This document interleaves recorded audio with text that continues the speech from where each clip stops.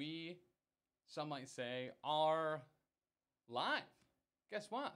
It's Thursday night. So that means some weeks it's time for Wait. Did I Roll a Wild? Your Marvel Crisis Protocol vlog. We have a couple of great people here tonight. I am joined by one Mr. Dan Cole, as well as one Fine. Mr. Sir Michael Tisdale of Adepticon fame. Welcome, Mike. Just sir will do. Just Sir. Not even Sir Tisdale or Sir Michael, just Sir. Sir, that'll do. All right. You got it, boss man. Get enough Sir Night Eye. We'll do. We'll go with that. Okay, really appreciate that. So, if you are unfamiliar with Mike, Mike is one of the vast team over at Adepticon, as well as someone that helped me unbox a handful of boxes for the new set for My Hero Academia, which we are starting to get into on this channel as well. If you're into that, it's a part of the Universes system made by Universes isn't made by Jasco Games, but Jasco Games does the My Hero portion of it. A real quick shout out to Frontline Gaming as they're sponsoring the network and the podcast. So if you are looking for Matt's Terrain minis or more, you can do so at Frontline Gaming using the link in the show notes or in the Twitch chat. All right. So tonight we're going to be going over a bunch of things about running events. We are kind of halfway through the year. We're about to enter the second half of the year for cons. The handful of huge ones have already happened, including Adepticon in March. And throughout the rest of the year, we have Everwinter, Nashcon, Warfare Weekend, Second Wind, Nova. There's pretty much something every month between here and year's end.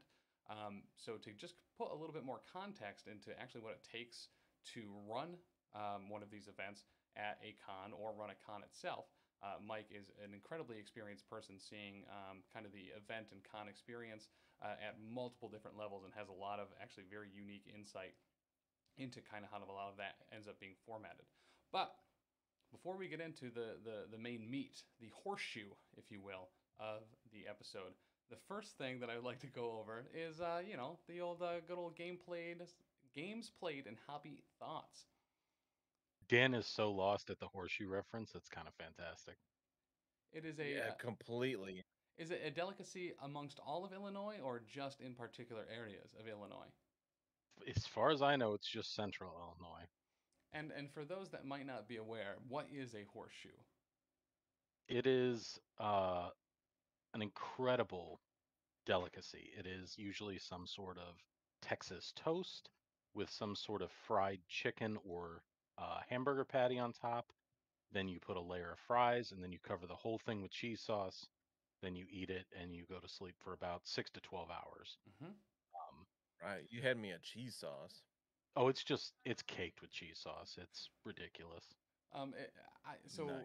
we got into that conversation initially talking about the garbage plates out of Rochester, which Oh yeah, just has a those are bunch of so stuff good. on it. And a horseshoe is very much like a garbage plate without all of the extra junk on there. Honestly, it has the fundamentals of some thick toast, some either beef or chicken, and then cheese sauce and fries. And those are honestly what I'm there for. Everything else is just ancillary. So It's a diet Pretty version of fair. a garbage plate. yes, I don't know if those are words that really should be said, but yes, that is technically accurate. While missing a lot, most of it is roughage. So it's you know get all those onions out of here. I don't need all of that simple sugar, clogging up my calorie counter. But Right, you're gonna get that from the onions. Uh-huh. listen, it's made of sugar, Dan. That if you remove the onions, you remove sugar. It's a net gain. That is true. But as far as Some, hobby stuff, something tells me Dan doesn't believe you. if he said technically true, honestly, he's pretty much a scientist, so I'll take it. That's a win. But as far as hobby stuff that y'all have hobbied this week, is there anything that you have hobby wrought or hobby brought to the hobby table? Yo, I've got hobby and games, like more than one to talk about. It's crazy. All right, we'll go for it. Shoot the whoop. That's a lot for me, right? So this past Monday, I was on Hobby Hangout with Taylor. It was Oh awesome. yeah. It was super fun. Right here, he does every Monday at 6 p.m. Eastern. And I was able to join him this week, and I got 2 hours of work done on Gwenpool, which got her to very much tabletop standard, and a little beyond. I just want to do a little bit more with her, but it I, was nice to. I was like, I'm just gonna focus on one model the whole time, which is not how I usually paint, because it's like I do one color and I want to go to this and that. whatever. But it was super fun. It's a fantastic model. I mean, it's got Jeff. So what else do you want? Gwenpool is probably one of my favorite models to have on the table. I like her in most affiliations. I love her in Criminal Syndicate, Mm. especially under New She's- Modoc. Like, really, really enjoy Yes. her a lot. Yeah, she seems really solid. One thing I forgot And to then for mention. games, Super quick. One thing I forgot to mention, now that you've mentioned the hobby hangout, that this is also kind of a unique experience, as this is the first time on Wait Did I Roll a Wild, everyone but me has been on the hobby hangout. So it's, you guys are part of an um, exclusive club that, some just don't get invited to. I mean, you were early on with just voice, just chatting with Taylor while he was doing stuff. Oh, that's fair. I did do You're that also a handful of supposed to be times. the first. You were also supposed to be the first painting guest, from what Taylor told me, and you've Mm, canceled multiple times. I have I've That's I've barely true. been booked. I can't cancel when I haven't been booked. But You did cancel, and I am aware of that. one time I did. That is true. Taylor has been heartbroken since. He doesn't know what he did to upset his PCN daddy. There was one Yep, time in the Taylor. regular stream chat where you gave him a little bit of a guff, and he was like, "Does Tisdale hate me?" And I was like, "Yeah, probably." He's like, "Do you know what I did?" And I was like, "When he's over it, he'll talk to you about it." And he got real, real worried about it. But sorry, Dan. What did you got to play a game this week as well? I got to play a game of MCP, and I also got to play a game of Shatterpoint. Oh, dope! You did a demo, right, at BD for which is Bearded Dragon Games Online. That's the abbreviated version of it. For some Shatterpoint. Yeah, I thought it was going to be a demo, but the guy I was playing against, his name was Ryan. He said he read through the rule book and he watched a few videos, and he really had a solid idea of what was going on. So we were kind of picking some things up together. I was really impressed when Owen Bo-Katan activated, and she was able to move one of the Mandalorians. That he understood that it was a character in the unit and not the whole unit that got to do a jump there. Um, and I was like, all right, so he definitely did some homework here. So it wasn't like a teaching game, which was nice because I was like, I've got 2 games under my belt, and he's like, well, that's more than I've got. It was a good time. He won in 2 struggles, but it's still fun. Yeah. Well, dope. And then you and I played a game on Tuesday as well on oh yeah, the Power Phase. Yeah, that was a blast. And you got to pilot Gwenpool for the first time. How did that go? Gwenpool with A Force, she was awesome. I tried something. I wanted to test her out, so I went really risky and had her move up right up to the middle of the board turn 1 to see how well she could tank attacks from that flank, and she managed to tank. She did tank it and survived and scored a couple points, and I was pretty impressed with her. Her descend towards target, is that what the attack is called? Her bazooka Yes. attack is awesome. Only 4 power for 8 dice at range 4 was great. Mm-hmm. Auto incinerate, like it's so good. Well, and the plot armor too. Really well. Just like the rerolls and the plot armor just keep her alive. So I think I flung like 3 characters into her round 1, and she did it. I don't think she spent for rerolls in that first volley. No, she didn't need. I think often I rolled skulls anyway that I couldn't reroll. But yeah, she made it without that. I think Shuri might have helped her once or twice with upgrades, but she had access to a fair bit of rerolls over there. But still, it was a nice combo on that side of the board. Those two did work together. Is there any other affiliation that you've been wanting to try her out in outside A-Force? I like her with affiliations that give her power because she is a little power hungry. With this end towards target and the gutter hop, her place. Yes. She wants to be doing all the time, and she rerolls are always good. So like, want to try her. I don't know. First thing that comes to mind is Inhumans or Brotherhood to get more power, but Steve Avengers, of course, as always, would be a good one too to make her superpowers less. She has just At least the one, gutter. right? Yeah, the gutter space. Yeah, it would only work on her hop, but still. But still, then it's only 2 power, and it's range 3. You're pretty much spider placing yourself around at that point too. yeah, so she was really fun, which was nice because she was one that it was like, I'll get the box. There's not characters I really have strong feelings about, but it's like I like Gwenpool now. She's good. Dope.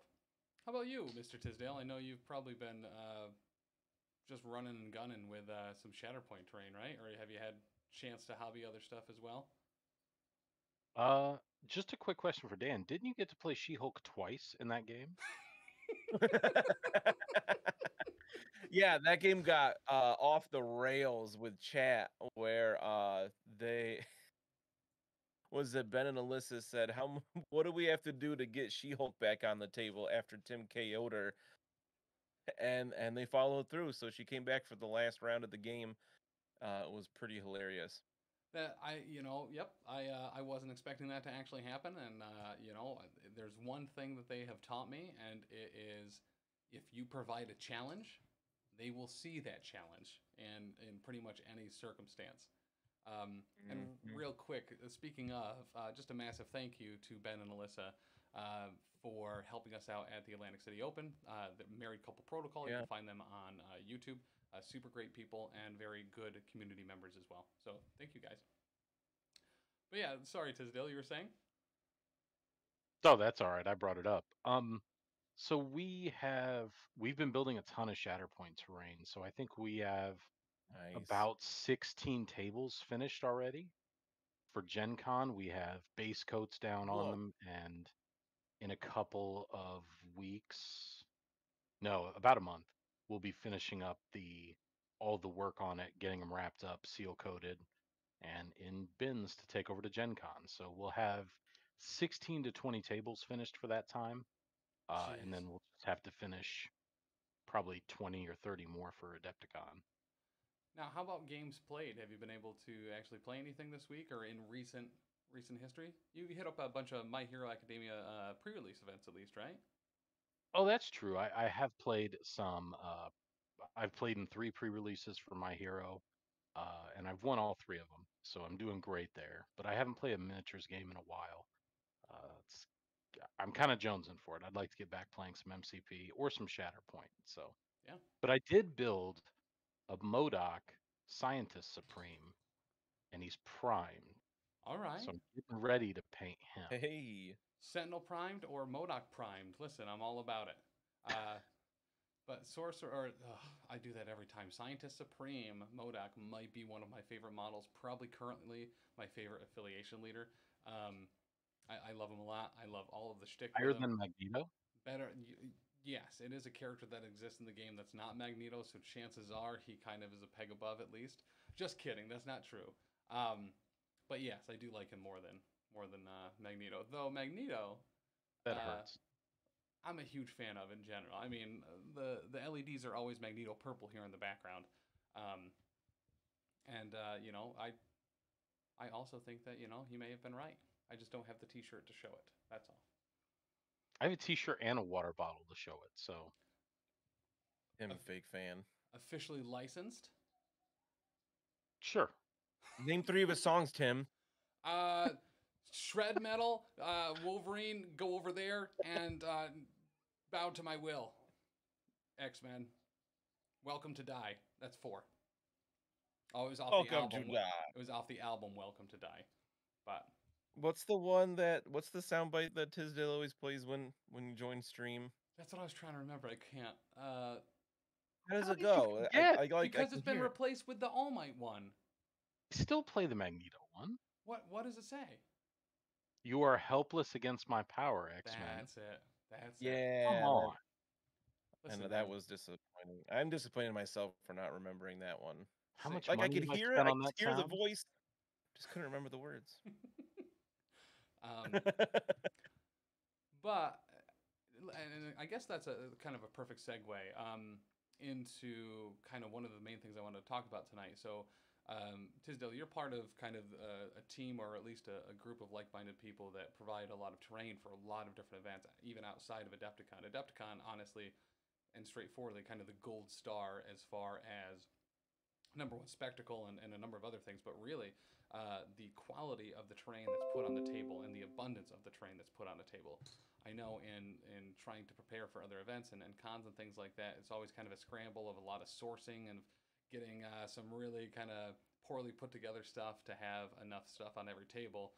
But when asked by somebody, hey, do you have enough for like an Adepticon table though? I'm like, oh geez, I'm like doing math in my head to make sure that there's like possibly enough really high quality stuff to be able to put on a table like that. And it's really kind of at another level. But you guys provide that terrain to kind of a number of places like around you guys, right? Yeah, so we've decided that, and we started this a couple years ago, that we the terrain team works on this for a very, very long time. They're an extremely talented group of individuals. So the terrain we put on in Adepticon has always been very, very high quality, so that our attendees get to play on cool surfaces with good terrain, good mats, and things like that.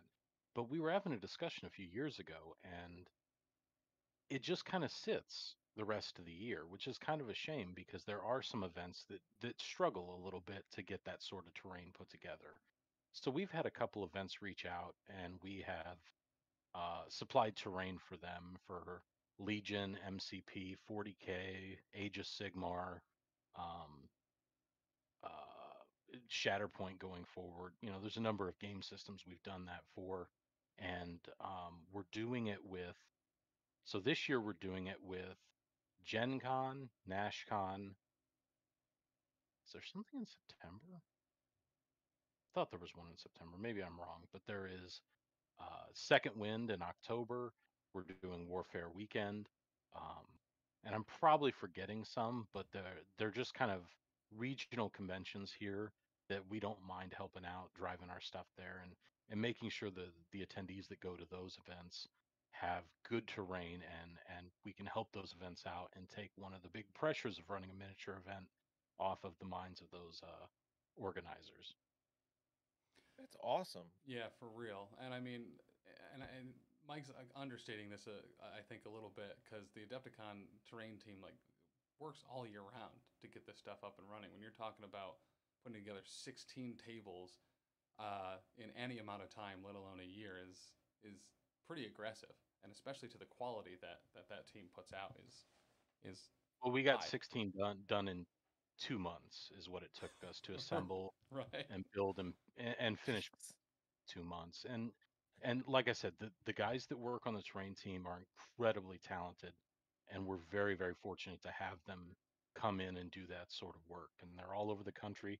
We send some stuff out to those guys, and they work on it in their off time and stuff like that. We're like I said, we are very, very fortunate to have people that are willing to do that sort of work for us year round.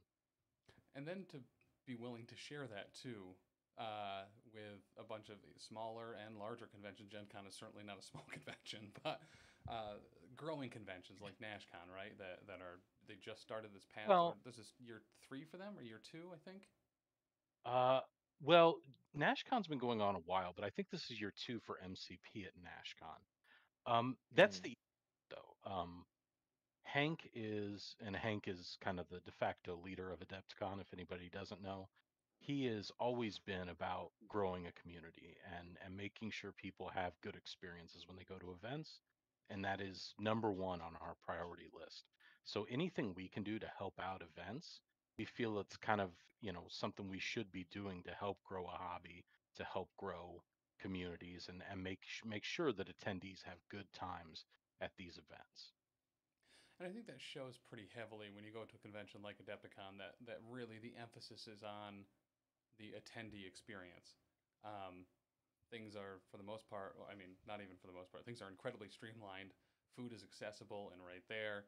Tables are set up and good to go. Organization and where TOs are is very well placed. It's an incredibly tight and clean ship at Adepticon, at least from our experience. And Mm. I think that there's a lot of value out there to, especially people starting to start their own either conventions or communities or groups or series of gameplay weekends or tournaments and the like.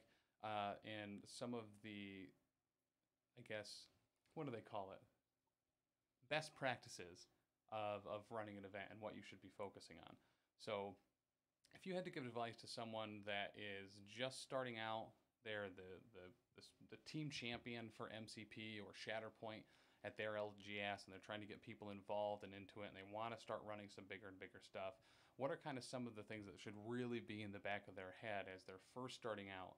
And then after that, we'll get into when you first have that, you have 16 people finally, you're working on that. What are the next steps that you should really kind of be focusing on as far as either building up terrain or tables or event space or having good TOs and good organizers and other community members and stuff out there? What's the best path to build, literally just all of that? In my experience, it's when you're starting out, it's very important not to get discouraged. If you have an event that it only gets 4 or 5 people, that's still 4 or 5 people that came out to play in an event that you're putting on. And it's important not to get discouraged and make sure those 4 or 5 people that come, or even if it's 3 people, make sure they have a good time and that when they go back to wherever their play group is or wherever they're from, that they're like, hey, we went to this event, this person ran it, and it was a great time. You should come with us next time. And just understand that these sort of things don't happen overnight. Um, to build a community where you can get a consistent 16 people for an event is tough. And it's all the organizers out there that have done it have done a great service to their community and done a lot of work, to be honest, to provide that much terrain and an experience will people to where people will want to come back and do that. That's very, very important. Um, all the other stuff is pretty when you're starting out is pretty self-explanatory. Make sure you have correct mats, make sure you have some terrain.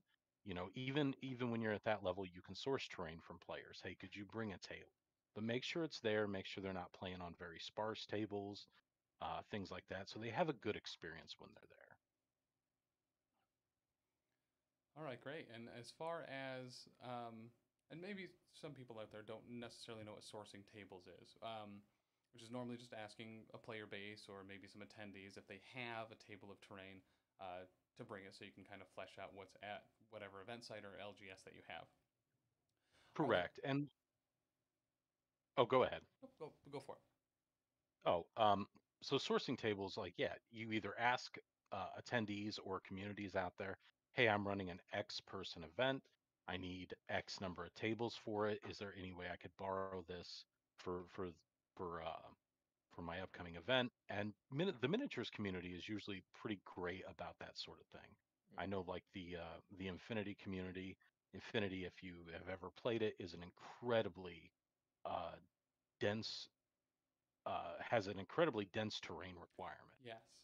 So Yeah. when these Infinity players go to events around the United States, they will usually bring a table or three with them, and they will kind of put them all together to have that experience. And most miniature gamers are very cool about that.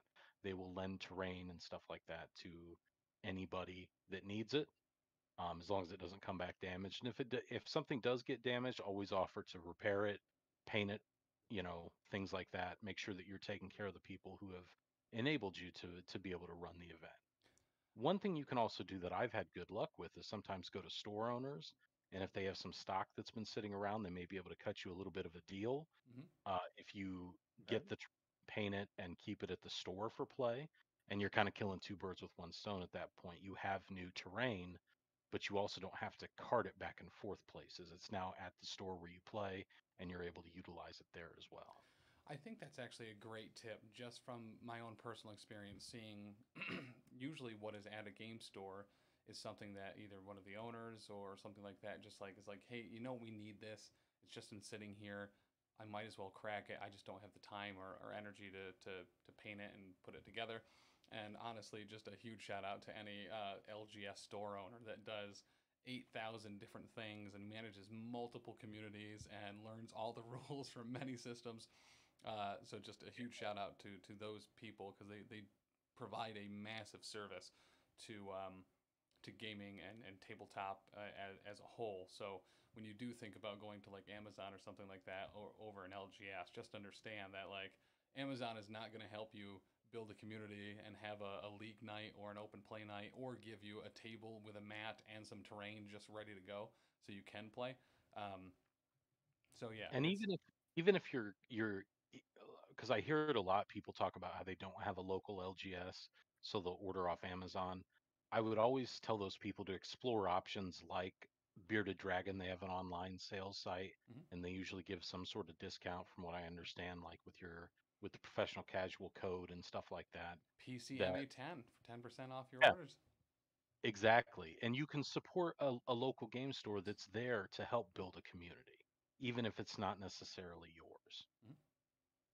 And a few weeks ago on the Hobby Hangout, Dallas Kemp from AMG was on, and one of the really cool bits that he was talking about is when he first started getting into mini wargaming and just miniatures as a whole, there wasn't a local game store, so it was usually just kind of crashing somebody else's like night that they would play Warhammer or something at their house, and that was it.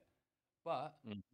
you build that community on a long enough timeline, eventually an LGS should come around, or you just start your own.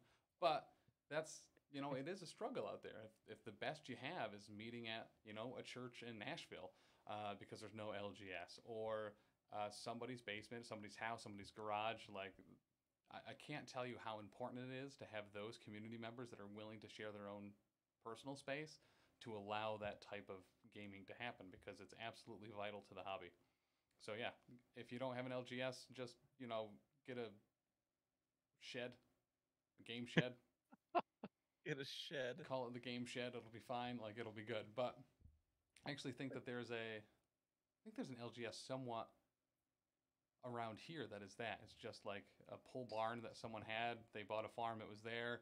No LGS around, so they were just set up a bunch of tables, and they're like, yeah, every Friday night, just come over. We'll have a bonfire and we'll play some games, and it just kind of grew into its own small community, which just sounds dope as heck, honestly. That sounds Yeah, awesome. that sounds super cool. Now, another thankless member of the con circuit and of game stores and community as a whole is the faithful TO, the tournament organizer or tournament Mm. official, depending on who you ask. Um, Now, at Adepticon, Tisdale, you kind of, I don't know if manage is the correct word, and it probably isn't, but you help facilitate a number of TOs to be in the right space at the right time and to make sure that the event goes off and the attendee has a great experience. Tell me about something you look for in somebody that is a good skill set to be a TO, or things that someone could work on if they really wanted to develop um, kind of that role in the larger community. It's going to sound a bit cliche, but someone who is willing to put in a day of hard work and understand that there may not be uh, that the satisfaction has to come from understanding that the attendees had a great time, because a lot of this stuff is volunteer work. Uh, it is kind of thankless at the end of the day. But if you have people that are willing to say, okay, I'm going to put forth the effort to help grow a community and make sure these attendees have a great experience, that is the most important thing overall. Everything else can pretty much be taught. Um, I At Adepticon, we've been very, very fortunate. The MCP staff at this point is Nate GG of the Gamers Guild, Tim Simpson, Charles Murray, and Brian Watson, and all those guys are extremely hardworking. They're all very knowledgeable. Mhm. They are able to run, any of those guys could run an event with no problem. And we are actually incredibly fortunate to have four talented team members like that. And Kind of a power team, they're, to be fair. Yeah, what's for that? real. It's kind of a power team, honestly. I would put that team up against any other TO staff in the circuit, I guess you could say. Yeah. They are all incredibly talented, and they are all, when they show up to events, willing to work as hard as they can to make sure the attendees have a great experience. And one of the things that a lot of people don't see is the teardown afterwards. All those guys were there tearing down Adepticon at the end until that hall was cleared out. Because on Sunday, that whole hall has to get cleared out. Yeah. All that terrain's got to go somewhere. Yeah, it goes A back and lot of totes. loaded on semis, and it's all got to get done that night. And all those guys on that team stayed until the bitter end, which is something that's incredibly appreciated. I cannot state how appreciated that is from those Yeah. four guys. They were all fantastic. And like I said, Adepticon's very lucky to have people like that.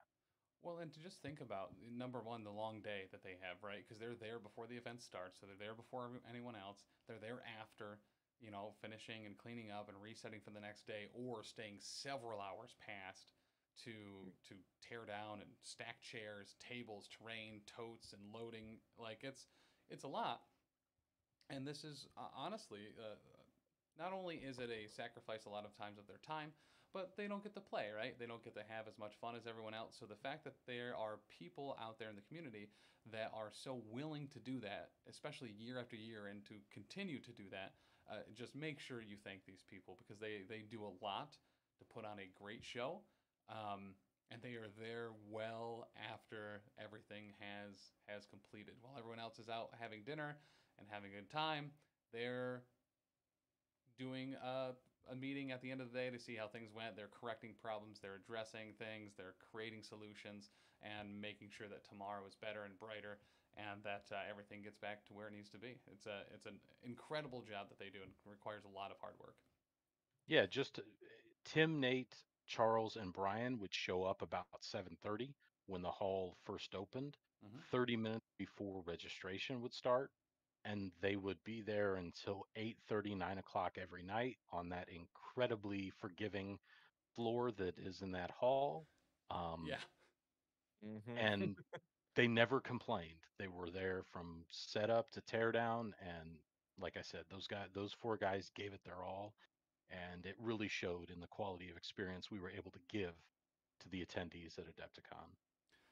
I have been fortunate enough to go to events that Brian Watson has TO'd, and also Nate GG, and can say that they do a heck of a job. I haven't had the opportunity yet to go to an event that Tim has run, or Charles, but it's I gotta say it's a crack team of very good people that actually care about the game. They care about the community, and they put in the work to make that show. So really appreciate every single one of them.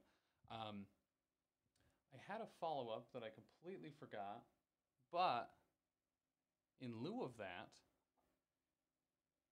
I would like to ask you a question. Okay. That question is, the What If event was a great event at Adepticon for MCP. And I'm like So literally cool. looking at it. I'm looking right next to me, and actually my hands are, if you're watching the video, are going right to the thing I was looking at. The What If event. This is one of my favorite formats. It was a hyper focus of mine the first year we went to Adepticon because I was Yeah. so over the moon with it. We've run a couple ourselves to great fun, and other cons, and now it's officially on the roster. Was that for Gencon, the What Hmm. If event? So I Yep. mean, as far as a non-traditional format, number one being just Doper McGopers as a whole. That's official, by the way, the official Doper McGoper seal on the What If event. But this was something, obviously, a collaboration of, I'm assuming, a handful of people, but I know that you and Hank were pretty heavily involved in that. Can you tell me a little about what, had you tried out other formats when you were looking for that Friday format or that Thursday format first? And did it lead to What If, or was What If, or that style of format, kind of the clear vision from the start? And for those of you unfamiliar, What If is a snake draft format where there's only one of every model. Everyone shows up with just crisis and tactics cards, and there is like a fantasy football draft where you have player one picking a model. The first model that they pick that is an affiliation leader is their affiliation leader for the entire event, and any character they draft after that will be automatically part of that affiliation, not just for making affiliation in their squad, but also for tactics cards. So a Black Panther-led Wakanda list that includes Rocket and Groot has Rocket and Groot being able to take advantage of vibranium shielding, or Wakanda Forever, for instance. There's a bunch of really neat kind of not rule breaking, but things that circumvent the standard things that you can do in the game, which makes it very fun and interesting and gives you the ability to find kind of really neat matchups and pairings and combos and stuff that are either just really funny or just a ton of fun. So I believe Adepticon was one of the only conventions that got hit twice by COVID. We had to cancel for 2 years, and it was kind of heartbreaking and very demoralizing because so much effort goes in. And during those COVID years, we were ramping up every year to go into Adepticon, only to have it kind of canceled. In 2020 it was canceled. I think less than a month out I was gonna say, because so I kind they, of just the realized state that. shut down. Yeah, and then in 2021 we didn't. I don't think we found out until maybe January we couldn't have it, and I think that's when we canceled it. I could be wrong on the Mm. dates, but coming out of that, we wanted, and this was the first time MCP was going to be at Adepticon. So when we sat down and we started putting together a schedule, there was nothing out there really for MCP that was not your standard kind of event. This was before the Challenger document, so it was kind of like everyone just brings their 10 models and they play. Hank sat down and he kind of came up with the what if format of let's do a snake draft, and then you can kind of put Thanos as the leader of the defenders if you wanted and see what happens, if you paired these models that you normally wouldn't get to pair and benefit from those affiliations. So Hank kind of came up with the whole thing, and I named it because I knew the line of comics. I knew that the What If comic was kind of a cool crossover comic, and I was like, oh, if we just name it this, it kind of fits with the theme and everything, and it feels kind of in theme for it. Yeah, It's really comic booky in a good way. Like Hmm. you said, naming it like the name perfectly fits it. I feel like gamers love the whole draft thing anyway because it's kind of like I don't know exactly what I'm gonna get, but I have an idea, and I just think What If is just chef's kiss there. It's so good and it's so on brand, for especially for Marvel with the whole What If idea. Was it like the that summer too? The What If show came out as well, so it was like you nailed I it. thought it was before that. I thought this What If show came out in summer 2020, and we came, or no, summer 2022. I thought maybe I could be wrong, but I knew the line of comics. I didn't. I still haven't watched the What If show, so I'm not aware of that. Like I know it Mm. exists, but I've never seen it. it did come out that Line, following year in August. So I'm not trying to like toot What If at Adepticon's own horn, but They did it we first. we were first. you were first. And, Perfect. We'll take massive spoiler, but Thanos Guardians also probably ripped off from MCP instead of the other way around. right. So, yep. And we had so that year we were very shallow on staff too for MCP. We had Tim and we had Charles, and so we ran everything kind of by those two to see what they thought and kind of hashed it all out and put it together ahead of time and kind of just hoped it worked because on paper it looked very, very interesting and we were happy with the rule set, but we were uncertain if it was going to actually come together when the event took off. And And that we got nothing but fantastic feedback once it went off, and people were wanting into it this past year. So we ran two of them this past year. now were there any changes or early ideas in the early concept of What If that changed, or maybe a different mechanic or something that was involved that no longer is? Any like So super deep cut hidden stuff in there? in the first draft, you could draft any number of leaders and change it every turn. So if you were running three leaders on the table, you could say, this turn I'm doing, uh, I got Steve on the table, I'm doing Avengers this turn. Oh, next turn I'm going to do Brotherhood with Mystique. So you had some options there. We Ooh, quickly That realized sounds like a that, massive headache.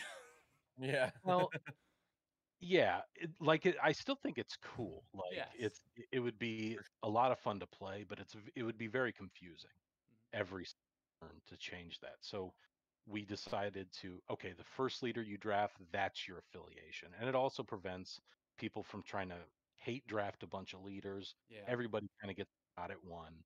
So I know there's some that people in the community feel that play way more than I do, that are not great and things like that.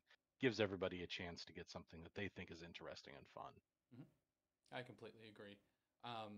I could just see all of the incredibly abundant rules questions of, well, I was playing Mystique turn 2 and I put my token on this objective, but now I'm playing uh, Midnight Suns for turn 3, so does that token go away? And, well, everyone was Dark Dimension last turn because Dormammu was my leader, but now are they all Hellfire Club, even though Right. I didn't? Yeah. So, yeah, uh, yeah. I could see that. I think one of my favorite parts of this format is when you have it all arrayed out for the draft. When at this point we're at like 150, 160 models, something like that, all out with their cards. It just looks. I don't know. It's like that's the whole game right there. That's amazing. It looks great, and you Yeah, it's a pick them pretty up, cool and you're like, "This is spectacle. mine now." What's harder to source? Models for what if or terrain for tables to be full? For a what if event specifically. This past year, it was models for What If. The first year, I had every model fully painted. Um, and this past year, there were a number of things that happened in my life personally where I kind of dropped the ball and I wasn't able to stay on top of things. And we had to source some of the models this year. Uh, but the first year, it was my entire collection, which was kind of cool for me to see out there. It was every model in the game painted at that time. Um, but hopefully for next year, I will be caught up, and we won't have to source any of it. But thankfully, the terrain we've done has that's been easy because we make it and it's not perishable, so it stays good. So the models were the toughest part this year, and I want to thank you guys because you guys helped us out quite a bit there. So, and that's speaking of, so that makes me a little disappointed that you might not need to source models next year because I will say it was fantastic to have the Tim France Ancient one on a table that ended up being on stream. Yeah, I could see why first year it was so cool to have all of your models out there and be able to be seen because, yeah, watching people play with a couple of my absolute meme models was was very heartwarming. Um, but and I think that's We can throw a couple of years in there next year all if right. you want to bring Beautiful. them. I, that Iron Fist on rollerblades too is just oh I want so many people to appreciate that model. And Taylor's Lisa Frank Trapper Keeper Malekith on the Rainbow Tiger with a Tiger King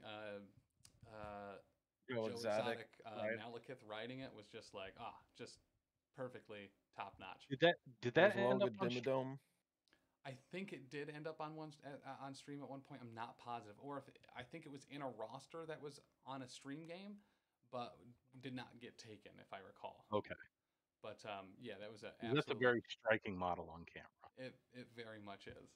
Um, and I think just as far as stuff out there, so if you are a person or maybe you know someone that's very into MCP that is one of those people that have been playing it from the start, they've collected every model, they have them all painted. What if events are very, very, very incredibly impactful and friendly first time events for people. They do not, for the most part, need to bring any Mhm. models or anything like that. Crisis cards are pretty abundant and they can be printed out. And AMG has released those in PDF form as well, so you can just like get them. And maybe at worst, picking up the 2021 Tactics card box. 2022. It was 2022 with the update and all gives you a bunch of character cards as well as a bunch of tactics cards as well. That's a really solid base. So even having one of those like as prize support for a what if event, if you're trying to get new players in, is a really really cool way to do it. The only thing really required is that one dude that has a ton of models that are painted and ready to go and is willing to share them. And if you've been playing MCP for any amount of time, chances are you may hopefully know someone like that. And if not, get your LGS behind it, and they can start running events and build a store set of everything. And that goes a And long way into bringing new people in.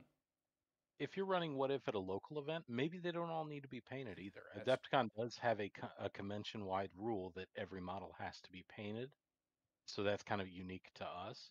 But if you're running a local one, maybe not everyone needs painted. So if you have a guy that maybe hasn't painted them all but owns them all, you can still run it.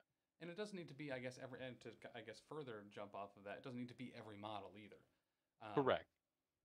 Yeah. because I think year one for the What If event, people had 8 models, I think, after the draft, if memory serves. Or I believe so, yes. Yeah, And because I think we only reduced so it to many. 7 this past year. Mm. So I mean, you don't even need 10 models per player. I mean, if you're looking to get a handful of people, I think it's a great opener event. I think it's a great soft entry into MCP. Let you show off a bunch of cool stuff because everyone loves powers and affiliation abilities, and this kind of removes some of the restrictions around them. So it's a very easy in for a new player. So I'd highly recommend running a What If. Now on Adepticon.org, they can find the rules packet for What If someone did want to run their own. Correct? Yeah, all of our rules are out there under event rules. You just search for Marvel Crisis Protocol there. They're all out there. Everything we use at Adepticon rules wise is there. So whether it's the What If, the affiliation battle, or the doubles, the team up event, they are all out there, and you can use them and run any events you have locally. And if you have any suggestions, you can drop Adepticon a line. If you run it and you see something that needs corrected, let us know, and we'll put it into, if it's something we can use, we'll put it into the rule packet for next year. Now, to flip gears just a little bit, maybe, so we've talked about what you should kind of maybe be looking at if you're trying to build a community, some events to bring new people in to further build that community. For someone that wants a TO but doesn't feel like they know the rules well enough, I think there's a lot of maybe not misconceptions, but misplaced anxiety over like, oh my God, I'm going to need to be like, I'm going to need to know every rule. I'm going to need to know every little thing. In my experience, a lot of what judge calls are end up being, do I actually have line of sight on this? Is this actually within range 4? Can you just tell me so we don't bump things around?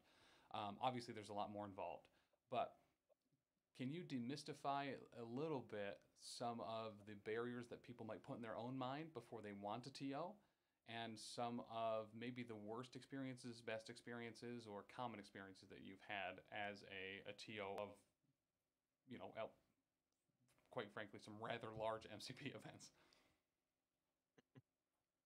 I mean, the thing is, no matter how prepared you are, there's going to be a situation come up that you're going to have to bust out the rule book or the forums or something to check on. There's a lot of interactions with this game that are kind of unique that you may never see. So know the rule book front and back if you can. It's pretty simple, it's pretty short. Everything else you can kind of make a judgment call off of, and there's some great resources like the rules forums where you can search for certain things. Don't be afraid to say you don't know, but you're going to check. Players will Players generally have no problem with that if it's a rules call. And I've done it multiple times, we have got obviously guys like Nate, Tim, Charles, and Brian don't have to do that nearly as much because they are so up on the rules, but I've had to look at players and say, give me 1 second. I'm going to check that. Like, this is what I think, but I'm going to check that. And to be honest, I'm right most of the time. Mhm. My instinct was correct. But the players appreciate it by you just taking the extra minute or two to go confirm that. No players, I've never encountered a player that's going to have a problem with the judge saying, I don't know, let me check for sure. And just a shout out to the rules forums really quick. Thoris and Yeah. Legold are just doing an incredible job at that. Odds are, if you have a rules question about a character that's not been released in the last 4 minutes, chances are there's a resource there somewhere. And AMG, just very specifically, has done a very good job at breaking down the order of operations about how the turn works and when certain types of effects and categories of effects happen and in what order. That honestly, once I understood that logic behind it, of the, well, modifying your opponent's dice is always the last step, or the first step of the cleanup phase is always scoring. So if there's an effect that would move an objective during the cleanup phase, It's already been scored. It's not going to affect this. That order of operations, I think, is a really solid highlight that a lot of people might not really even notice or appreciate. But in both Shatterpoint and MCP, it is very clear, and it makes it usually very nice so that when a rules call is made, you can go back to that order of operations and be like, oh, yep, you know, it does happen right here. That makes sense. And you can kind of understand why some of those niche rules do, in fact, work the way they did, because they've made a very clear framework for it. Yeah, I should have emphasized that a little bit more. You're right on that. It is that part is in the rule book, and that is very important to have down because you can answer 95% of questions based on that. Mm-hmm. If you understand what happens when, you're going to be able to answer a lot of questions. I forget the exact page, but if this is the first time you're hearing that, especially about MCP, in the rule book, there's this list about how the turn order goes and when certain effects happen, and it's honestly beautiful as far as understanding the game. Is it in one of the appendixes in the back? I think it might be, yeah. I think the first. But I think the whole list is there. You can go and just kind of memorize it, and once you have that down, like I said, that's 95% of the questions you'll get at an event. Mm-hmm. Especially for things like, I think common questions that I see on the forums or just on Facebook or what have you is like, both of these effects happen at the same time. Which one happens first? And it's a very simple, nice answer. A lot of the times it's like, well, if both effects are yours, you choose whatever order you want them to happen in. And that's a very nice categorical thing to be able to supply somebody with. It's like, oh, there's usually that realization afterwards too, where it's like, oh, I can actually do this. This rule actually doesn't limit. It opens up the things I can do with different effects happening at the same time. And it's kind of one of those very nice, like broad base, high ceiling effects of the game as a whole. Now, when you do get to play, which is a rarity, especially for someone that does a pretty considerable portion for the community, what do you like to play? I mean, come on. There's only one answer. So I knew the answer, but I'm assuming it's Brotherhood. Purple. Yeah, or I guess Brotherhood technically, but it's Magneto. Okay, so now, do you ever throw in Mystique as a leader on some heavy objectives, like some ambush tokens or something, or is it really just Magneto all the time? No, it's just Magneto. The thing I love about Magneto is that he's got fans, and it's like fans of Magneto are like only fans of Magneto, and I don't think that's a bad thing. I don't either. I think it's actually super fitting. As a huge Magneto fan myself, I agree. Well, I grew up I started reading comic books in the 90s. I was a kid in the 90s. So there's so many cool Magneto stories that came out about that time. Yeah, Absolutely. His story was just so interesting to me. So growing up in that time where like Age of Apocalypse happened and stuff like that, where he became the leader of the X-Men, and you could tell that while he is a villain, he's not a traditional villain. He's a deeply layered character. mm-hmm. Yes. It was very, very interesting, and I enjoyed reading about him and learning about him. And I just putting him on the table in MCP. I know this is probably going to trigger some people, but I don't think Dr. D's listening. We've already mentioned Infinity, and I meant to mention this before when you mentioned Infinity, but part of the network, Dylan Dyer, Dr. D, does an Infinity podcast called Arachne. That's actually did an episode very recently about event running, which inspired trying to do this episode. And when Tisdale was mentioning that they have very dense terrain game boards, they do. I checked out the Infinity event at Ironwell this year, and I gotta say, the community and the vibe in the Infinity Room is very similar to MCP and very different than a lot of the other rooms at a lot of these conventions, where particular very competitive games lead to very competitive, not super fun and jovial rooms to walk into. And Infinity has a vibe very similar to MCP, where people are laughing, their stuff is painted gorgeously, it's a smaller model game, so you can spend more time on the characters you care about, and the terrain honestly just looks rad as heck. It looks like a 90s Yeah. like roller skate rink as far as like just neons and colors all over the place. I really dug it. So just sorry, quick aside. Oh no, I like I said, this may trigger some people, but I believe Magneto is one of the most I think he's one of the most points balanced for what he is in the comics characters in the game.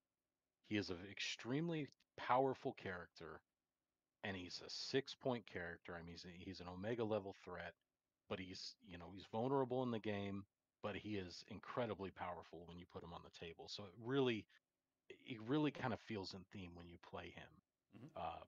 in MCP.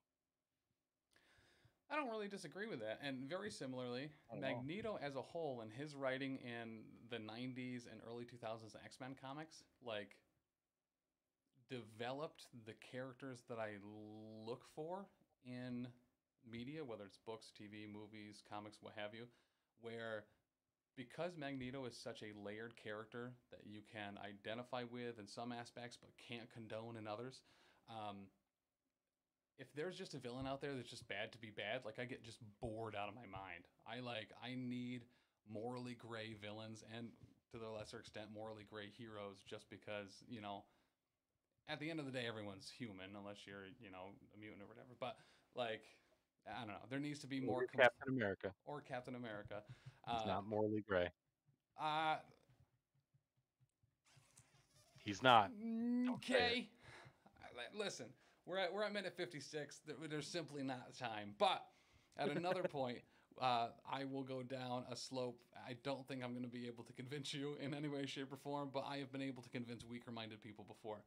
Um, but yeah, I think the way Magneto has been done leads to incredible has made me really appreciate really well scripted and created and written uh, and I even hesitate to say even the word villain because they're just a differencing of opinions with a different state of the game.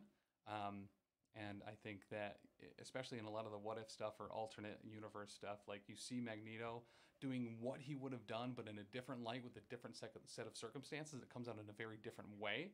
And those are the stories that I really, really, really enjoy. It's like, oh, but what if these two things had gone right for him and it, completely changed the narrative. I just really dig that stuff.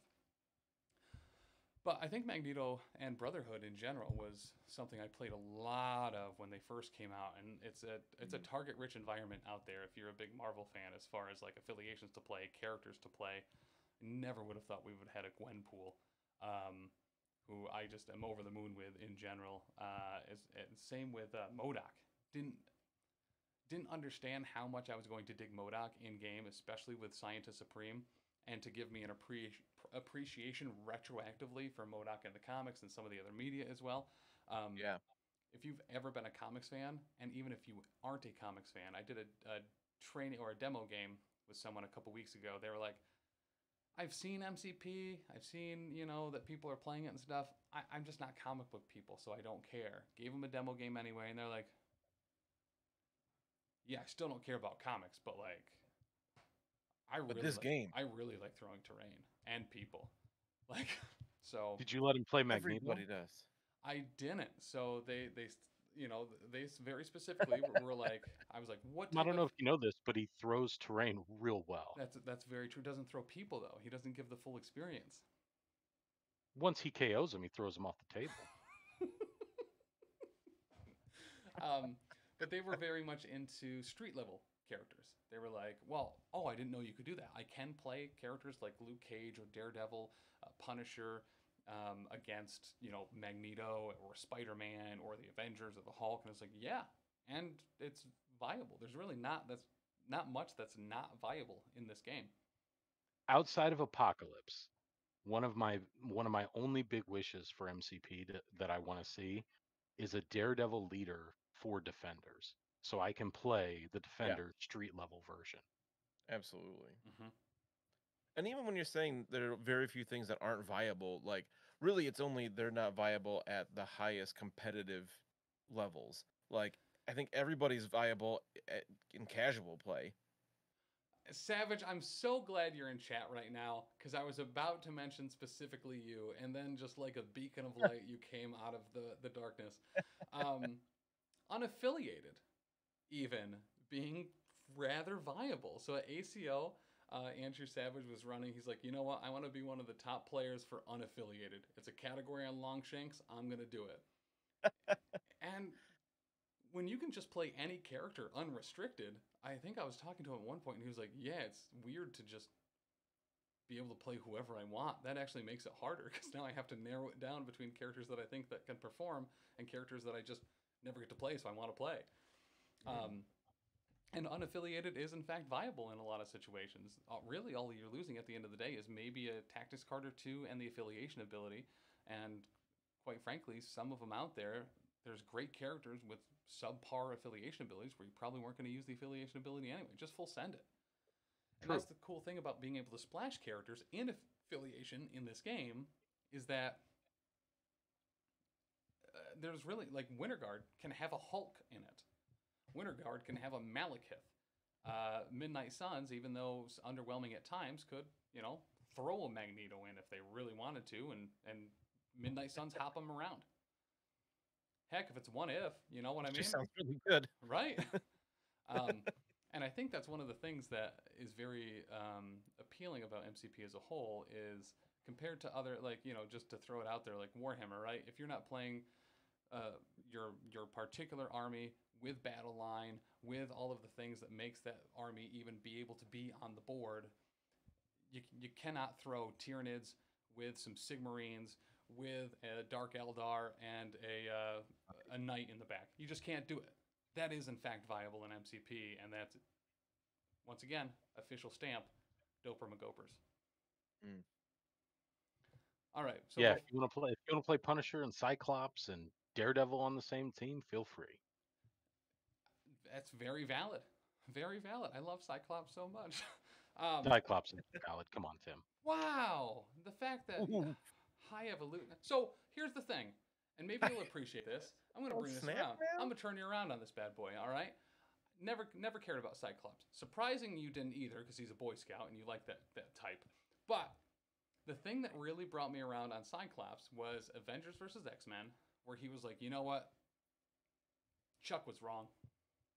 And Magneto was probably right, but he went about it the wrong way and kind of blended those two paths and was significantly more Magneto leading. And was like, yeah, this is the correct, yep, this was right. Both of you, yep, you just should have blended it up in a smoothie together, you would have been fine.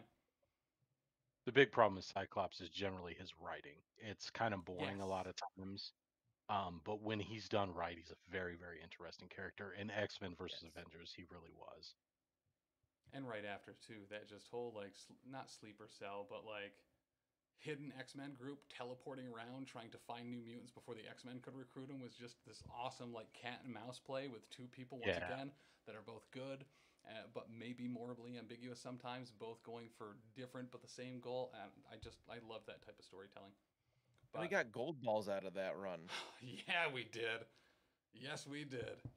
Oh, what's he called now? The Egg. Egg. How? Here's the thing. Gold Ball's a way better name. I bet way somewhere at Marvel there was this pool. It's like, all right, but like Gold Balls is the worst name, right? That name couldn't be made any worse. And then one dude was just like, I can do better than that. I can do better than that. I can make that character have an even worse name than he already does. But they did it. They figured it out. They did it. But I think, unless you have anything else to go out on, Mr. Tisdale or Mr. Dan. Don't get eliminated. That's actually great advice. But Hard to top that one. That will bring us to a close today. As always, if you're watching the show live, this is your last opportunity. Tomorrow also might be your last opportunity, some might say, to enter our Shatterpoint core box giveaway. Not only is this a core box, it's my personal core box that I pre-ordered using code PCME10 at checkout at beardeddragongames.online. It's my own set, and I'm giving it away. So head over to professionalcasual.com, sign up for that. It is free to enter. You can enter a multiple amount of times as well. Beautiful. Thank you, Dan.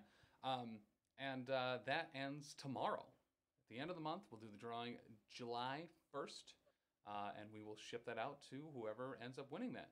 Next month, and actually, if you head over to professionalcasual.com, next month's giveaway is already up. It is for the Padawan Ahsoka model. That was a bonus if you were within one of the first handful of people to pre-order the core box. Giving away that as well. That'll be July's giveaway. So you'll be able to sign up for that in the same place you signed up for this current one. It'll be a different link. But if you head to professionalcasual.com/oneahsoka please, you'll be able to sign up for the Padawan Ahsoka giveaway. In addition to all that, the Discord is free to join. We would love to have you there, hang out with us. We do a number of things across the network, including Warhammer Fantasy Roleplay, actual plays, and a Grim Podcast of Perilous Adventure, and Settling the Southlands, which is on the Patreon. We also have Pathfinder 2nd Edition actual play podcast and the Lost Omens podcast, as well as the Slithering, which is on the Patreon. And Comic Book Rundown with Joe Gennaro and Ron Haynes. They dive into comic books from this year and before. Marvel, DC, Image, Indie, things from all over the place, and they go through issue by issue, usually doing small arcs encapsulating the whole story. I defy you to check out the Comic Book Rundown and find some comic that you aren't interested in and haven't gotten around to yet. We also have Arachne, Mondays. Dr. D, it's an Infinity podcast, another minis game. Dr. D is incredibly talented with words. A huge Magneto fan. Incredibly talented with words as well, specifically in ones that make me personally laugh. So I have not had more fun listening to a podcast about a game I don't play than in Arachne. As well as Dr. D's blogs over at professionalcasual.com, where he teaches you how to paint better and to set reasonable goals that you can achieve both in play, in running events, and in painting as a whole. So if you are into the Worthy, AMG's painting competition that happens only at Adepticon, it is all about being on your own path and improving yourself, not anyone else, year after year as you go back to it. And Dr. D has written some great articles about starting that path and getting on it and making it manageable. So I'd highly recommend checking those out. In addition to all that, professionalcasual.com, you can get podcasts a week early over at the Patreon, patreon.com/professionalcasual. A massive thank you to our King Dean Doppeldongers and our professional cake sitters, including but not limited to Mr. Tisdale, Charles, X-Paxis, Rob, Devil Pup, Dagna, Bicon. It's been a hot minute since I've done this. Otis, Leroy, Iron Maze, Wizard Skills, Whiskey Chugger. Who else? That's 12. Who else I got? I said Otis, right? Anthony? Oh, Tony Hot Hands. I think there's one more. And that is viewers like you. Thank you so much, everybody. We stream every day here on Twitch. Hobby Hangout Monday. Then I play games Tuesday through Friday. We also do live Marvel Crisis Protocol and Shatterpoint, usually Tuesday nights, as well as this right here. Wait Did I Roll Wild? Do you want to check it out live? Well, guess what? It's Thursday nights, 7 p.m. Eastern. Thank you so much to Tisdale for joining us this evening, and Dan as well. And we hope to see you at the next Adepticon, showing up to see if Tim France, the Ancient One, will be in the What If draft. Guys, thank you so much. We'll see you next time. Love you all. Bye. Bye. Bye.